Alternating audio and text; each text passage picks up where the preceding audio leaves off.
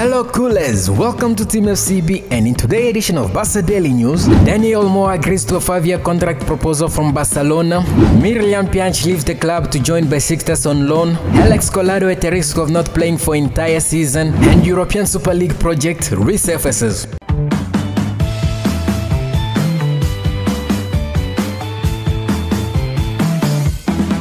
First up, as reported by Mundo Deportivo, former La Masia sensation Dani Olmo has instantly agreed to a 5-year contract proposal from Barcelona. On the deadline day, the Spanish outlet reports that RB Leipzig informed the winger Dani Olmo about the Barcelona proposal and allowed the two parties to negotiate a deal. A move is already in the work according to previous speculation, with Olmo a target for Barcelona in the January window of 2022. He has been linked with a return to Barcelona plenty of times since his departure, and MD reports that Olmo accepted Barcelona contract offer practically without even looking at the terms. Such is the love for the club and desire to return to be in the first team since leaving for Dynamo Zagreb a few years ago, when he did not have any scope for promotion. Naturally, given Barcelona economic predicament, the young Spaniard will not be offered any lucrative condition. Dani Olmo's transfer will be one to keep an eye on.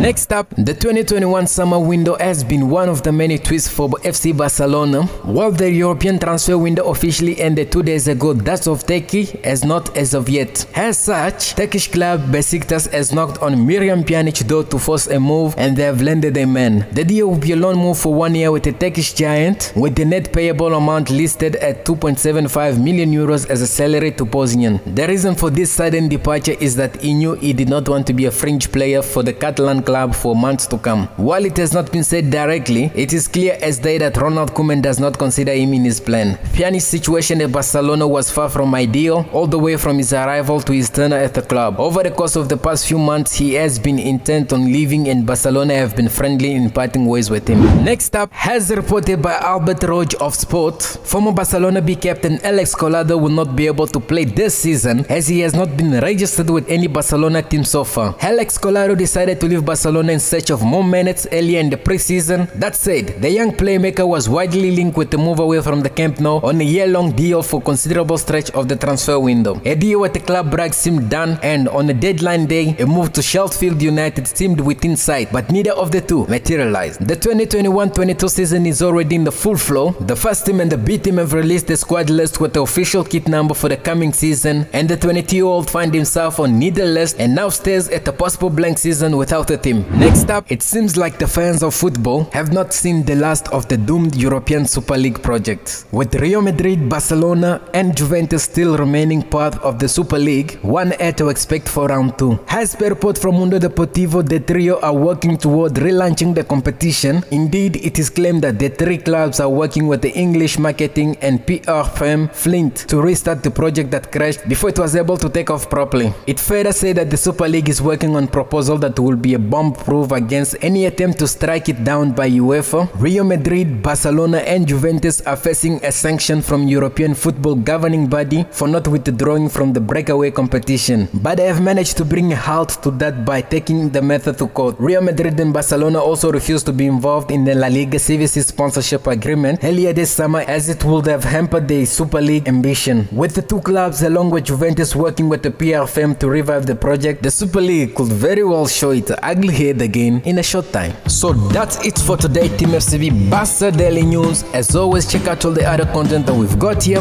and let me know your thoughts in the comment down below. Thanks for watching, thanks for joining me. Until next time, see you all later.